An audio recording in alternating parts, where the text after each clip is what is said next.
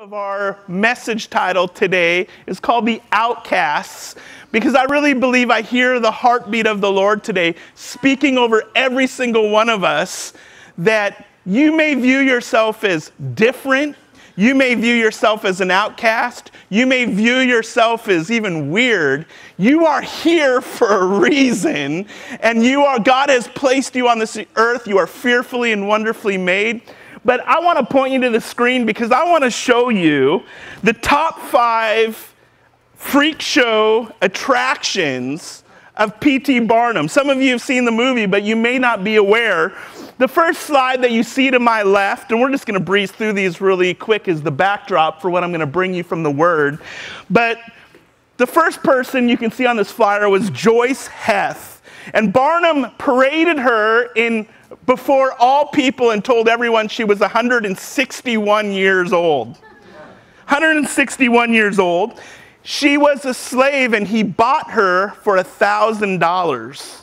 And you're like, wow, yeah, this is back early 1900s, and so people were still doing those kind of things. And she had a disease, and her eyes were kind of swollen and sunken back into her head.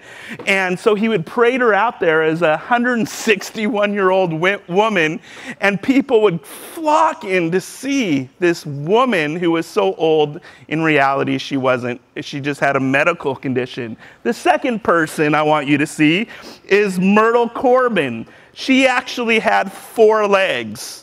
Now, she had a medical condition where, as I was reading up on her, she had I hope I get this word right, dipigus twin, is that how you say that? Growing from her body that never fully formed in the womb.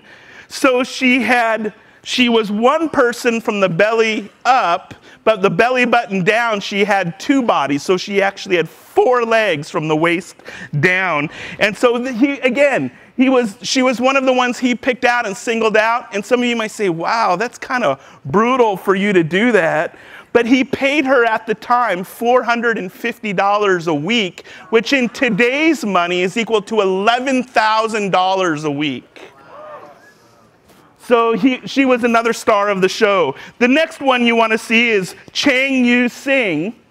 And he was called the Chinese Giant. And literally, he was over 8 feet tall. Now, Barnum had a way of making things a little bit grander, so he told everyone that he was 9 feet tall. But he was really 8 feet tall, which is still super large, and he would clothe him in Asian garb because he thought it made him even look bigger. So that's what was going on with him. The fourth person you've probably seen in the movie, and that's Charles Stratton. He was called General Tom Thumb. He was only 25 inches high, and he weighed 15 pounds. And Barnum taught him to sing, dance, and impersonate historic figures like Napoleon Dynamite. How many of you have seen the movie and seen him ride that pony all across the show? Well, he is a real figure. Lastly, the star of the show, Josephine Clofulia, she was the bearded lady, and she suffered from a condition known as hypertrichosis. From the time she was 8 years old, she already had a 2-inch beard. And so he would parade her out, and again, if you've seen the movie, you've seen this person who was just like withering in the background. And P.T. Barnum says, it's time for you to come out of the shadows, and it's time to come out with all of your grandeur and just be you. And I believe the same God is calling out to every single one of us here. So often in our lives, we want to remain hidden.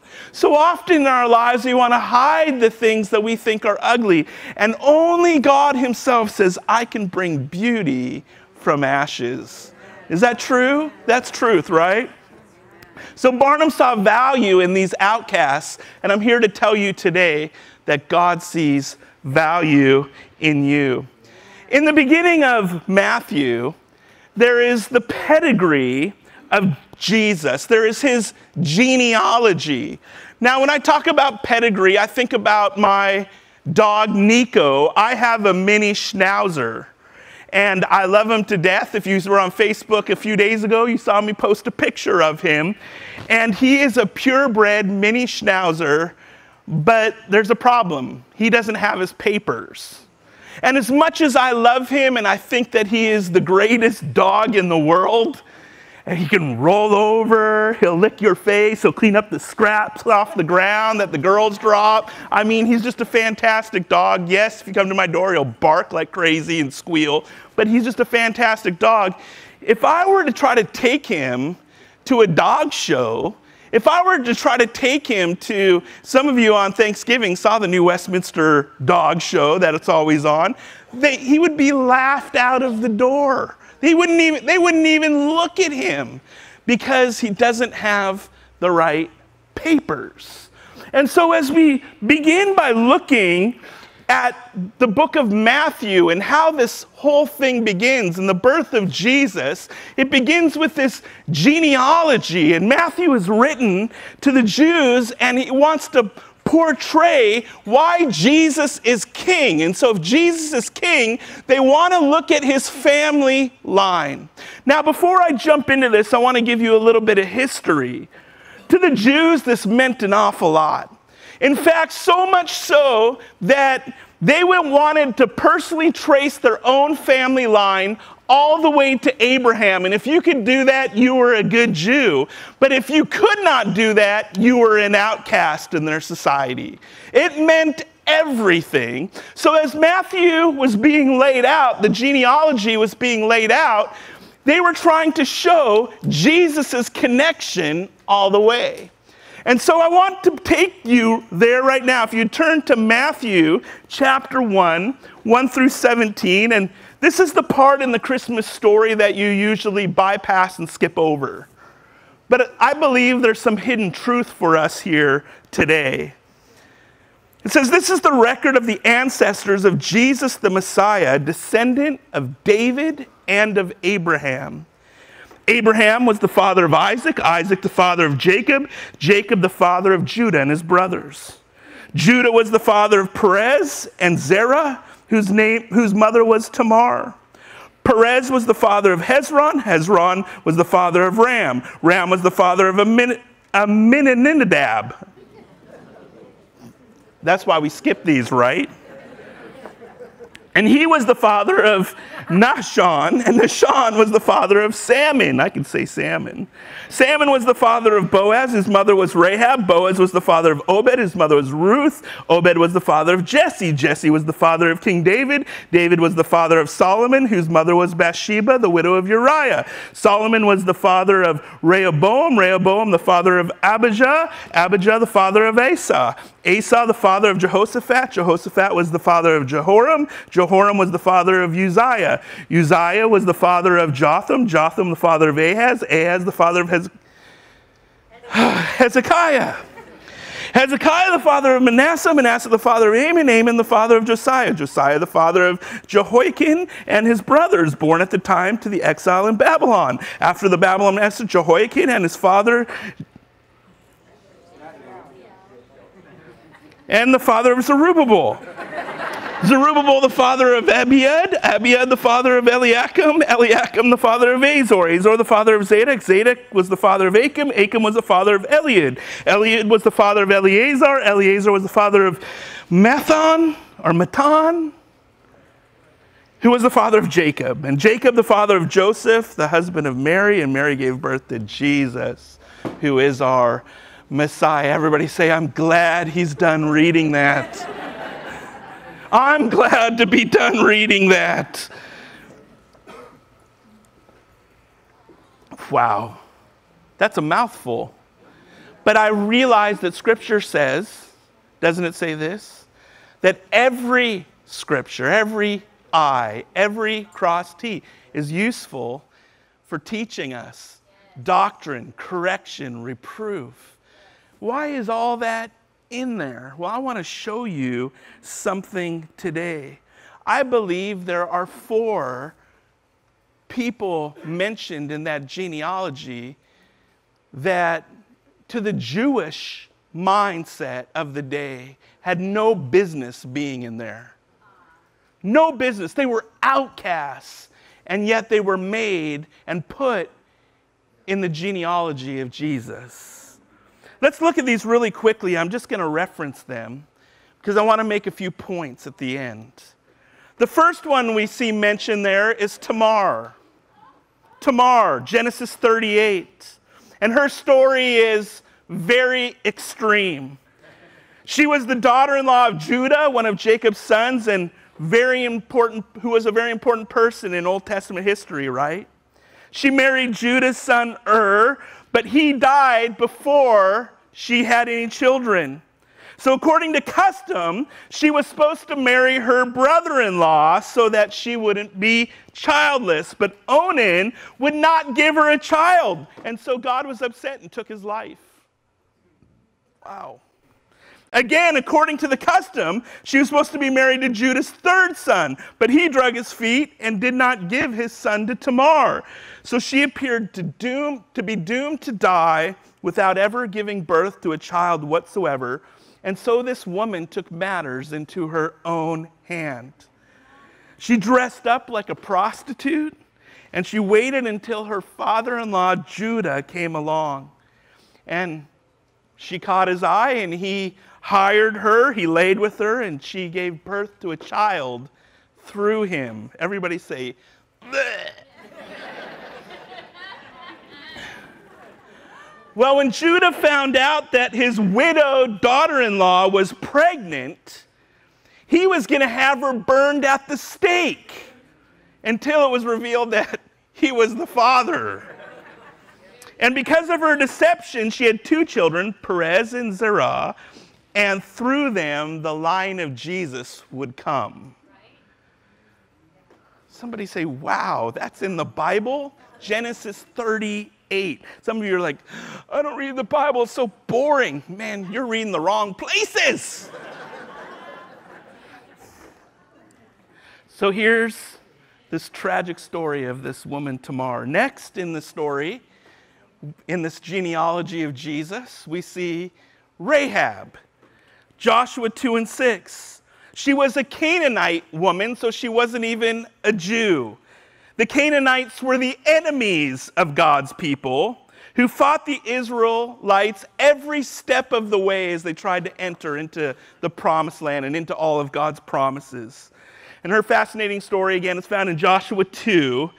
Not only was she a Gentile, she was a hated Canaanite. And to make matters worse, she was a prostitute. And she lived in the city of Jericho inside the wall. And the Israelites had come against the city of Jericho, and spies were sent into Jericho, and they actually stayed with her in her, I guess it would be her brothel or her home. And the king came to her and said, if you see these people, let me know. And she's like, I ain't seen nobody. And so she lied. She lied that they'd ever been with her, I should say, and they let the spies of Israel go so the city could be conquered. And she, you know the story, she lowered them down from the wall and they could escape, and then she tied a scarlet cord in the window, and so they knew when they attacked the city to leave her alive. But this is a woman that was put in the genealogy of Jesus. Not only was she a prostitute and a Canaanite, not even Jewish, but she was a liar, and a good one at that. And you might say, well, it was a good white lie. It's still a lie. And yet here we find her in the genealogy of Jesus when they're laying it all out for everyone else. Look at the king. Look at where he comes from. She's in the story.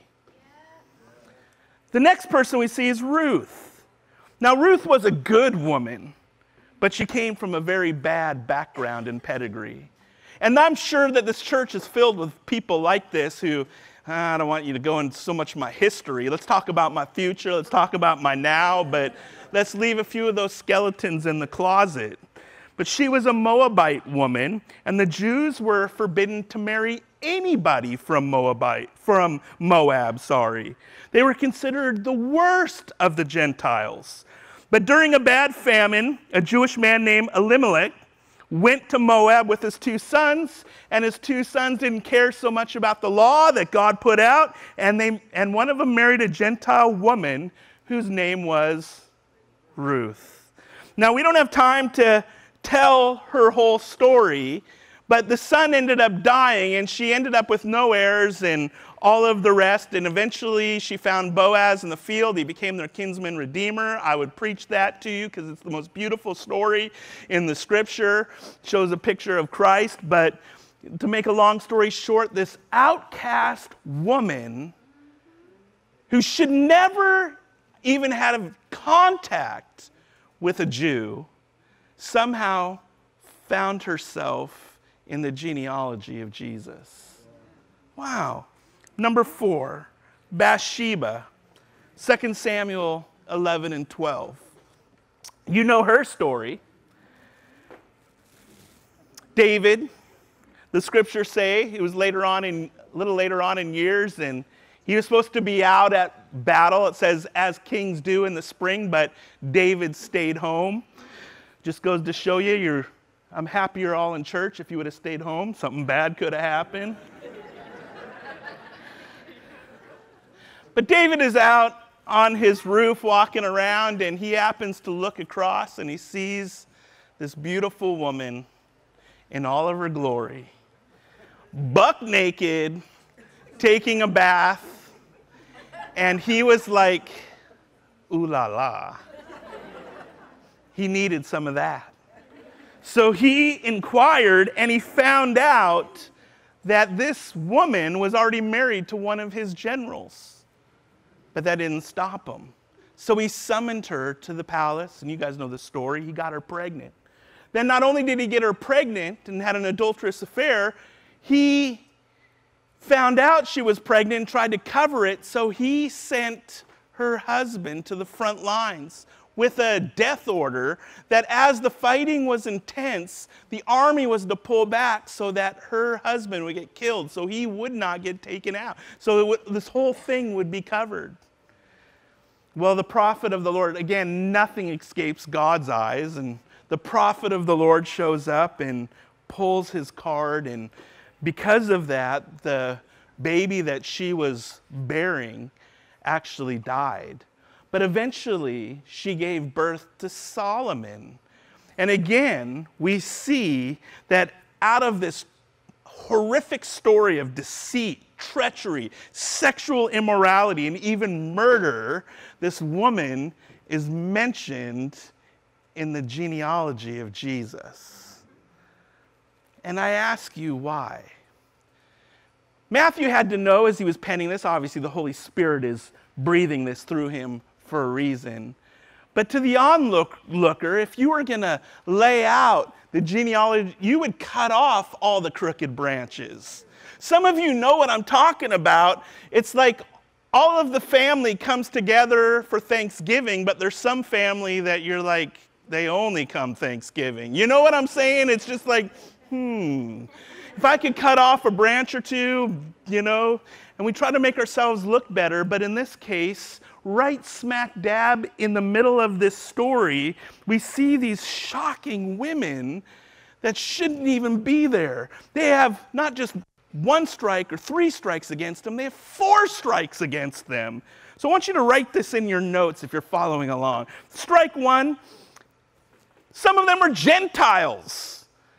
If you are laying out why they have a straight line to Abraham, you would never include Gentiles in that. They were considered unclean.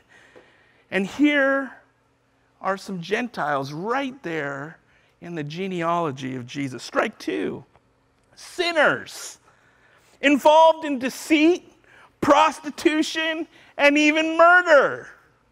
Strike 3, their lives are tragic. If I want to talk about my history, I'll be like, hey, did you know that my dad's mom was one of the first evangelists to ever roll across Canada, a woman evangelist and preaching the gospel and all that? I'm like, yeah, that's my history. I'm not up here saying, hey, did you know that I have an aunt who was on Dr. Phil? Actually, she was a cousin. Don't Google it, please. You know, you kind of slide over those ones. These women were tragic. They lose 4 husbands between them. And the 4th strike, as you know, they were women. And written in that day and who it was written to, this would not have impressed anyone. Women back then, it wasn't like today. I'm thankful for Jesus. I'm thankful that he said there's neither slave nor Greek, male nor female. We are all one in the body of Christ. He promotes.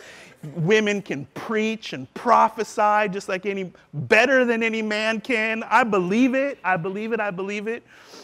But back in those days, the women were kind of told to be seen and not be heard. And so, in fact, some of the scholars and theologians that I read this week said that they went as far as viewing women as property, as cattle, way back then. And so there's no way, if you were trying to impress someone, you would include these 4 women in the genealogy of Jesus. All 4 were truly outcasts. They were bearded ladies, so to speak, in the genealogy of Jesus. So why were they there?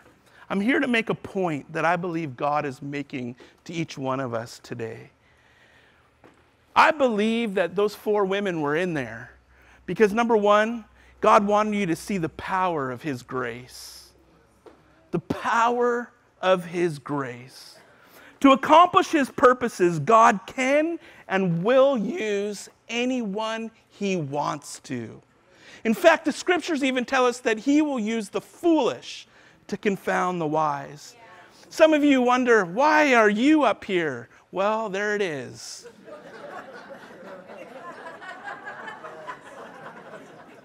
It's not because I got it all together. Ask my wife. But God chooses who he wants to choose. And God is choosing you. You may be sitting here today feeling useless, stuck. You may feel like you have nothing to offer. You may say, Pastor, you don't know my history and my background. But I'm here to tell you, grace is unmerited favor, undeserved kindness. And God is pouring out his grace on you even now. And he wants you to know the power of his grace. Titus chapter 2, verse 11 through 14 says, for the grace of God has been revealed, bringing salvation to all people. And we are instructed to turn from godless living and sinful pleasures. We should live in this evil world with wisdom, righteousness, and devotion to God. While we look forward with hope to the wonderful day when the glory of our great God and Savior, Jesus Christ, will be revealed.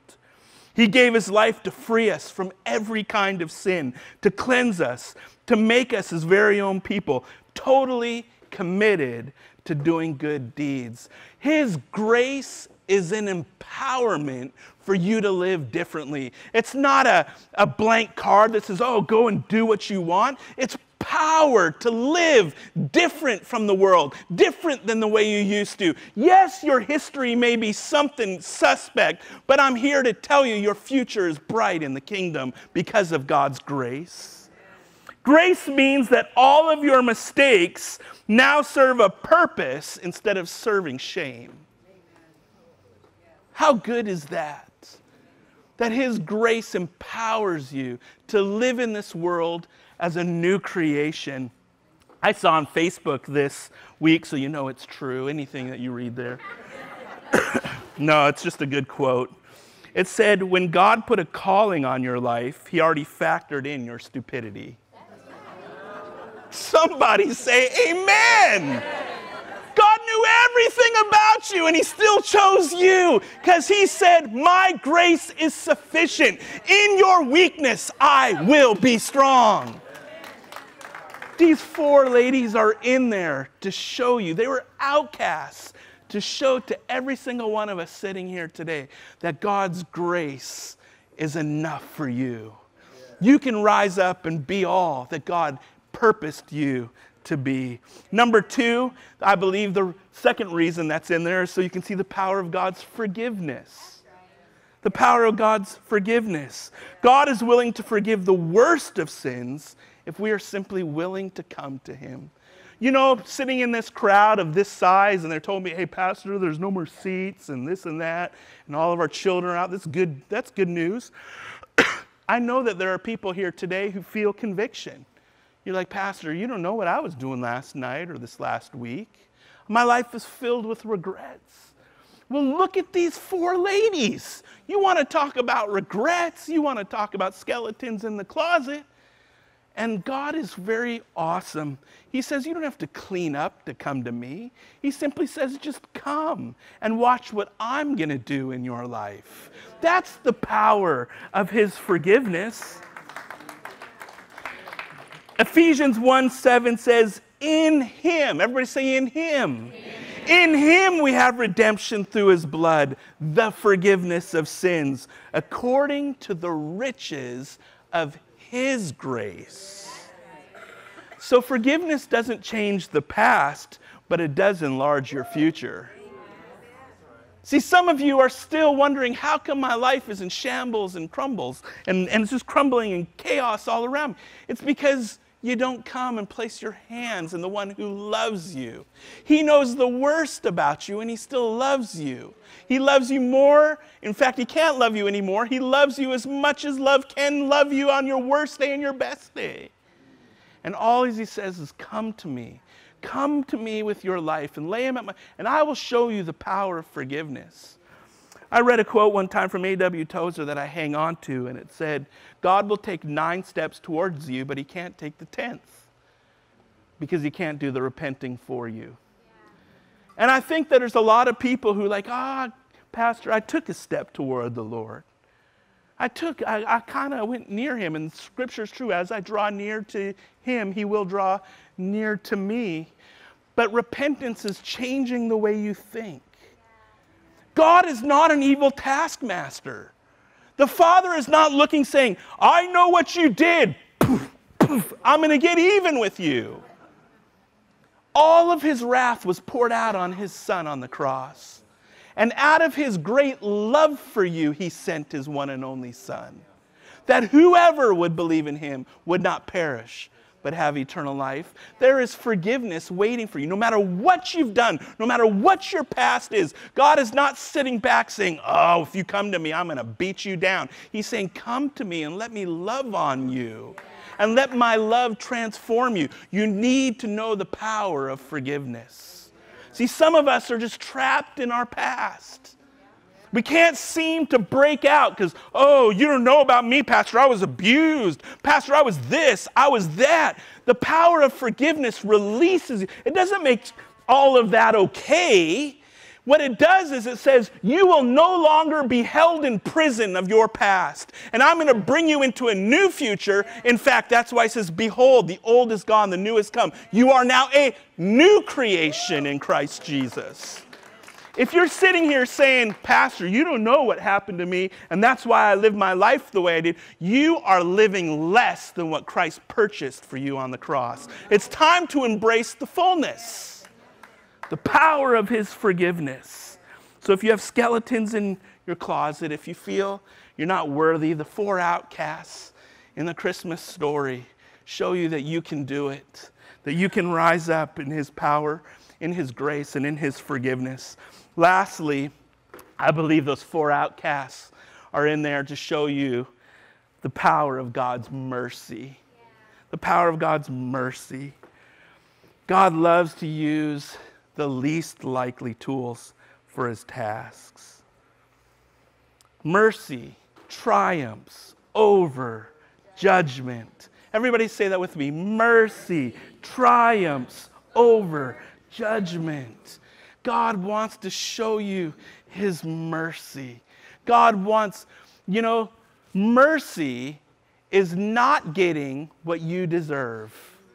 And he's saying, I am not here to beat you down. I am not here to punish you. I want to show you mercy. And then I want to show you empowerment, which is grace, so you don't have to live like you used to live. You need to know my mercy. Lamentations 3:22 through 23, one of my favorite verses, says, "The faithful love of the Lord never ends. His mercies never cease. Great is his faithfulness, and his mercies begin afresh every morning." Man, I'm thankful that his mercy for me is fresh every morning. Somebody say amen. I just need fresh mercy. And you want to know why? Well, it's not your business.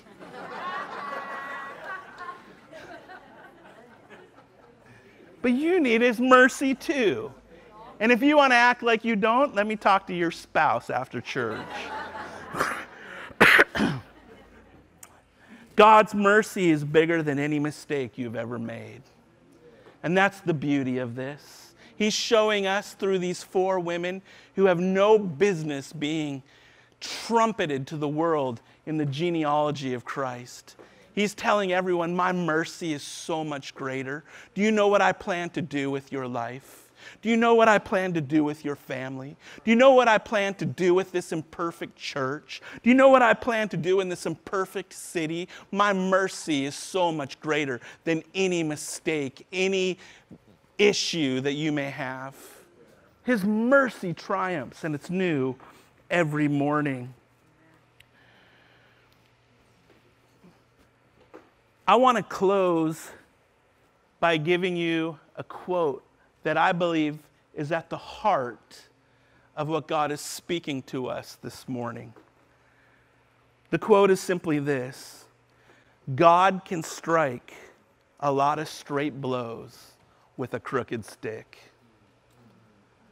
God can strike a lot of straight blows with a crooked stick.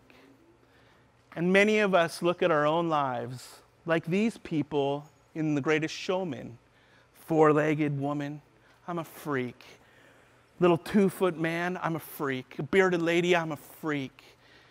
And yet they were put on display and millions flocked and they made millions of dollars. And even if you watch the movie, they're like, we don't know if we bring the people such joy, and maybe some of them are laughing at us, but we have become a family. And that's what God is doing in speaking over us here today. As we come into this Christmas season, your life may be filled with thoughts of regret and guilt. You may think of all the skeletons you have in the closet, but I want you to remember the outcasts included in the genealogy of Jesus. Great is his grace for you. Great is his forgiveness for you. Great is his mercy for you, because our God is good. Amen? Everybody stand with me and let me pray for us. Would you bow your heads and close your eyes this morning? I always tell this church, bowing your heads and closing your eyes doesn't make you more spiritual, it makes you less distracted. So as you bow your heads and close your eyes, no one's moving around, no one's looking around. We just want to quiet ourselves because often God speaks in a still, small voice.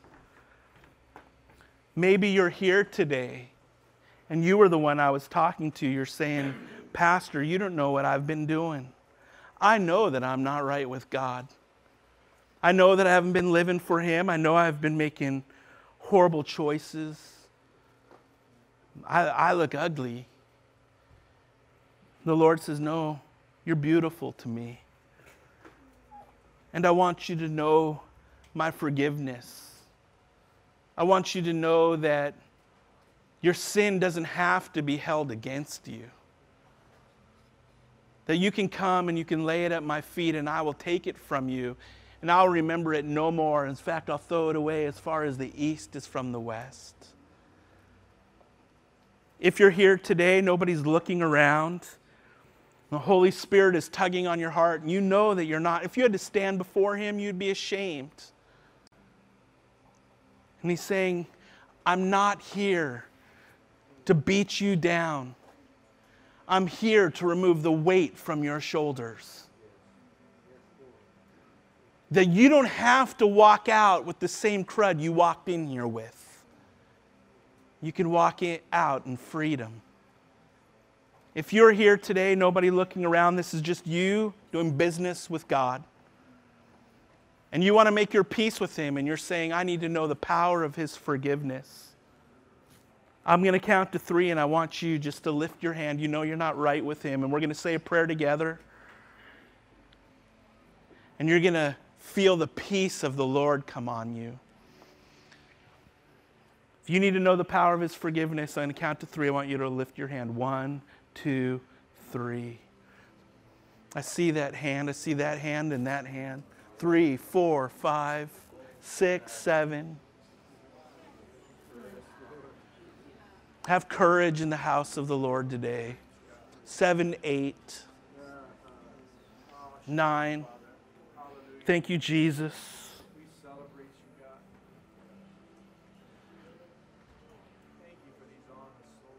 You can put your hands down. I'm going to just lead the whole church in this prayer. I'm just going to say a simple prayer, and if we offer in faith, he will hear it, and he will forgive us. Everyone in here, if you would repeat after me, Father, I want to know the power of your forgiveness. I give you my life today, all of the good and all of the bad. I ask you to forgive me and cleanse me from all unrighteousness. I understand what Jesus did for me on the cross. He took my punishment so that I could be free. Today I accept that gift and I acknowledge that I am free and forgiven.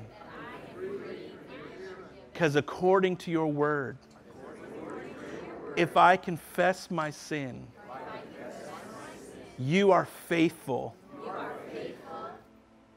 to wipe it away. And that's what I embrace today. In Jesus' name, amen. Amen. I thank you for the 9 of you who had courage, but I still want you to bow your heads, close your eyes, because there's a couple more things that the Holy Spirit wants me to highlight today. Because he's not just speaking to 9, he's speaking to us all. The next I'm supposed to ask, maybe you're here today and you're feeling like you're stuck. You're feeling like a wallflower. You're feeling like you're stuck in a grind. You're wondering what your purpose is. You're wondering, man, God, I feel like there's so much more for me. And the reality is you need to become impacted with the grace of Jesus. That he has not only saved you from your sin, but he saved you for a purpose. That his glory would be revealed in and through you to the world out there. You need to know the grace of the Lord Jesus Christ. His empowerment, his divine favor. If that's you today and you're saying, God, I want a fresh revelation of your grace, I want you to lift your hands. I'm going to pray for that this morning. Oh yeah, so many of us wanting a fresh revelation of grace. I'm not even going to count. There's too many hands. Father, I pray right now that all whose hands are raised would have a fresh encounter with your grace, that your grace would overwhelm us. Holy Spirit, you are the one who can do this work of empowerment, of empowering us to walk different in the world. You are not forgotten. You are not an outcast. You are chosen. And I hear the Holy Spirit saying, as you seek him first, everything else will be taken care of. And there's somebody here, I just feel the prompting of Holy Spirit, someone here who's striving so hard to make something of yourself. And I hear Holy Spirit saying, are you finished yet? Now let me show you what I can do. See, some of you are wearing yourself out and burning yourself out because you're trying so hard instead of stepping into grace, stepping into the unmerited favor, the empowerment. There's a difference between asking God to bless what you're doing and stepping into what He is already blessing. And I just feel that the peace of the Lord is coming. So, Father, those who need a revelation of your grace, receive it right now, that you are a new creation, empowered. In Jesus' name, we thank you for your mercy. Father, we thank you for such a poignant message this morning, showing us in the details of a genealogy your grace, your forgiveness, and your mercy, how you champion the outcasts. And God, it's out of your great love. You said in your word that we can love because you first loved us. And we receive this great love, and in turn, let us love well. So, Father, I speak that over this entire church, that we are going to go out in the community and love well because we are loved by you. We are not outcasts. We are no longer orphans, but we are sons and daughters of the King. Cement that in our hearts, I pray, Lord. And all God's people said, Amen. God bless you and thank you for being at Bethel today. We are